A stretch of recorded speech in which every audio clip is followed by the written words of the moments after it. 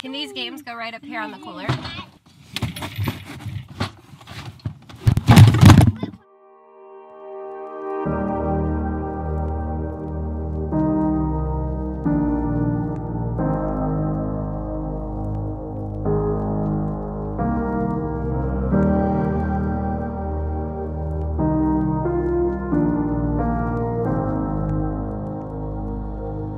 Hello! Ha! Top of the morning, friends and family. How you wonderful, beautiful people doing today?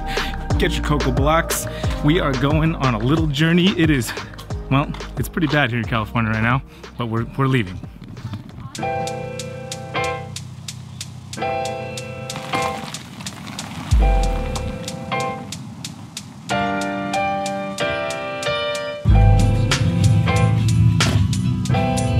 We're not even leaving because of how horrendous the smoke is, because it doesn't matter where we go in California, which is where we're not leaving. It's bad. But we are delivering a snake, and we take our snake delivery pretty serious around here.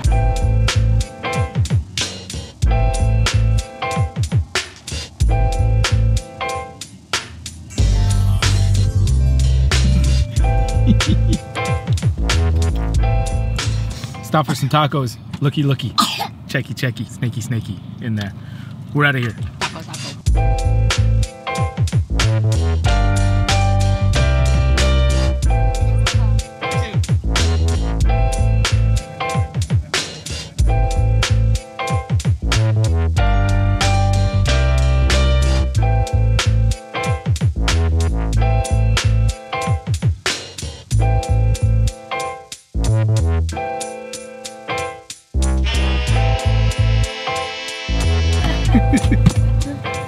Aha. Thank you, man. Indeed. Can't wait. This is awesome. This is Chris. Picked up this beautiful girl right here. You want to take her out, give her a look? Sure, sure. I leave a loose end right here. All you have to do is do a little pop, and that thing pops right off. Nice. Wow, she looks amazing. That's awesome, man. I love her colors. She's real light. Yeah, I almost thought she was a fire for a second, but then it's not. I don't think she is, but it's just that maybe that head pied is being so influential on her that it's coming out in the color. Yeah, the contrast and the color is just looking real good. For whatever reason, the last time I dropped off a snake to somebody was in a Whole Foods parking lot. Now, I'm not saying that if you live in California and you get a snake from me, that I'm gonna do hand-to-hand deliveries like this all the time. But the chance for that to happen does go up exponentially, so Californians, that's what it is. All right, it worked out perfect. You guys have a good trip. Yeah, Chris. It's nice to meet you. You too, bro. Thanks. Take care. Nice Yeah, to meet you too. nice to meet you. Bye. All right, guys, we're out of here.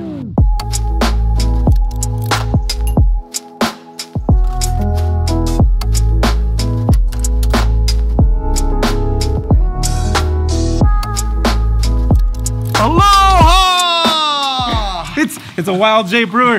You know, we couldn't leave California and not see Jay. But hey, that's what they say, but nobody ever wants to hang out here. Look, it's empty.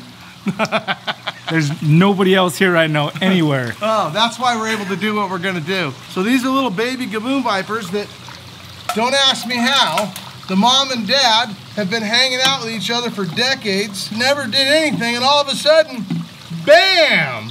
Out came all these little babies. So this was completely unintentional here at the reptile zoo. So anyway, look at all these crazy guys. They're all over the place. Little mini me's of mom and dad. So if you can imagine this, these guys already have fangs that are over ½ inch long. Their parents have the longest fangs in the world because they're gaboon vipers. So they have the longest venomous fang in the world. Not to mention they have giant heads full of huge amount of venom. Luckily the venom isn't as dangerous as some snakes, but when you add up the quantity of it, you don't want to get bit. So these are all basically invasive species in California, something you don't want to own anyway, in my opinion. I thought I would just show all these, but let's go look at the parents. Who wants to see the parents? I want to see the parents. So that's mom. She's absolutely gorgeous. Now, they're really fast at striking, but the good news is these have been raised from babies in captivity. Look like a rhino viper in some ways because they're so closely related. I think at one point the two were actually named similar names. And look at that. This one's got 2 horns, and the gaboon viper has 2 horns also, but a little bit different. Boy, she really wants to come towards me. Come on.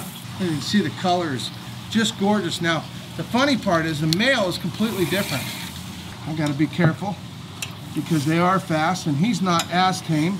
Now you see this is actually a venomous hook, which is meant to catch their head, so guess what? He can't strike left or right if he's in that hook, right? Because he can go forward, but he can't come left or right really fast, so that makes it safer. They have very long fangs, so I'm sure they eat a lot of birds, and birds have feathers and all that, you know, barrier before you actually get to their skin. But when you consider they can have up to 1.5 inch, 1.75 inch fangs, they're incredibly, boy, it would be something if he yawned for us, huh? Maybe we'll get a double drinker. Oh, there you go. Oh, wow. Look at that. Home run, guys. That's amazing. Girls, gals, and all those kids out there, I hope you're enjoying this. I just want you to know these are not toys. These are really beautiful animals, but they're very dangerous, highly venomous, and very good for education because they have so many incredible things about them. And because, of course, they're so beautiful on top of it, doesn't it make you want to protect animals? Because that's the idea of what we like to do. Is what do you guys think? Is this cool or what? Of course, we're at the Reptile Zoo in Fountain Valley, and dang, we have a lot of cool stuff here, and I'm happy that I'm part of this. How's that nice little treat, guys? We're out of here.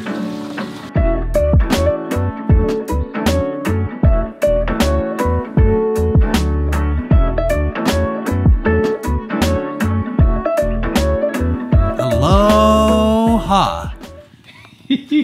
That was good. Good, Matt. I'm at my buddy Matt Bernardin's house, and full disclosure, I was having pain, so I took a pain pill, and I think it's starting to kick in. But I wanted to show you guys some snakes. Cool with that? Red eye croc skink. And check out this chunky hognose snake. She was putting on more of a show for us earlier. She doesn't want to put on a show anymore. Beautiful.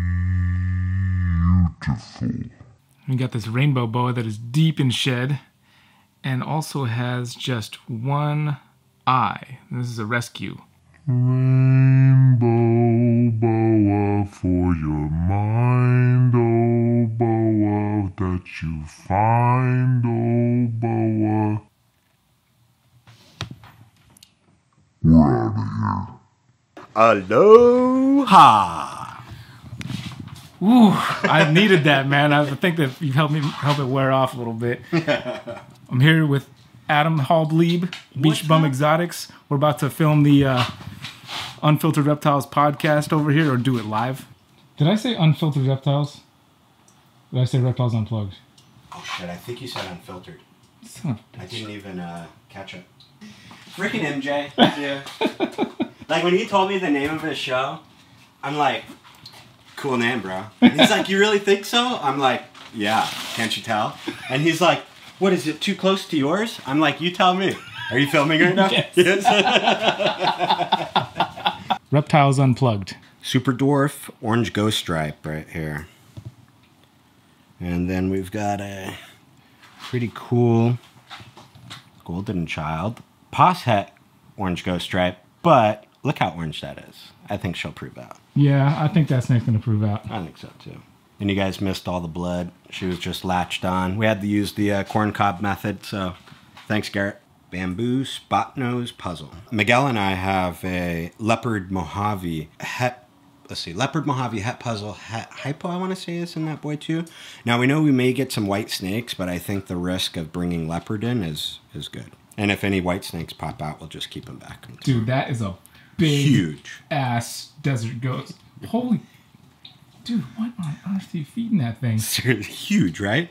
So she gets 2 smalls normally, or a medium, and that's all she eats. Once a week.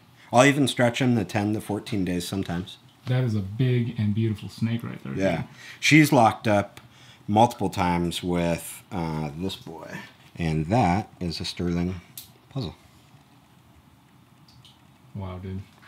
So we hope. I mean, dude, all in all, they've had over a dozen locks. And for whatever reason, man, she just doesn't want to drop eggs. So that's why I've actually backed off her feeding regimen. to see maybe if she's too overweight and just doesn't want to produce. That could be a thing. That could be a thing for sure. She's huge. She's huge, right? A beast of a ball python right there, let alone a desert ghost. Yeah. Oh, no. Sorry.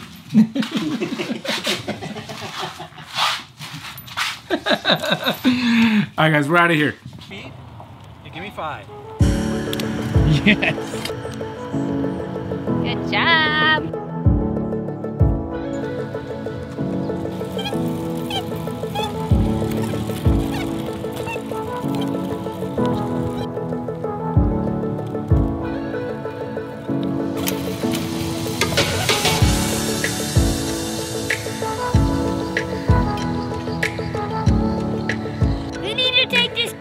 Glass now.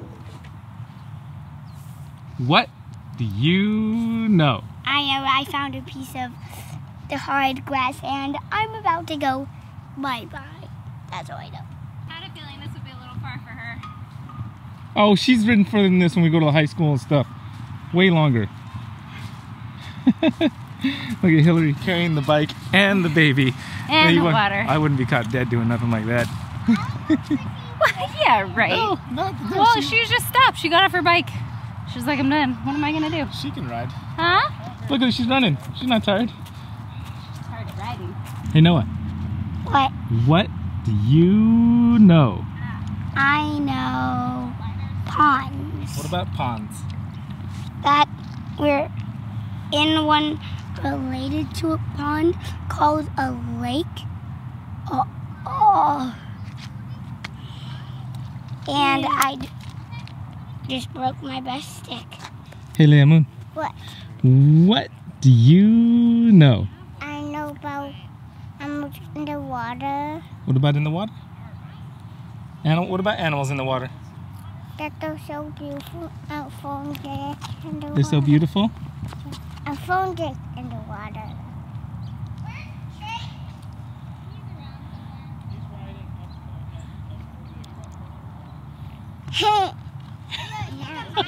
I know I've waxed and waned about the idea of leaving California, and I don't see it happening for us, really. We've got so much family out here, and we spend a lot of time with our family out here, down here in Southern California, up in the Bay, a lot of time. So it's not like we just see our family every now and then. We see our family all the time, and it's a very important part of our lives. It's tough to say because a lot of the people I look up to in social media that do things and produce content, that a lot of people, there's people leaving California. It's a thing, like it's actually happening. People are fed up with some of the things, the way things are going here. And I totally get that. Obviously, I've mentioned it before here on this channel.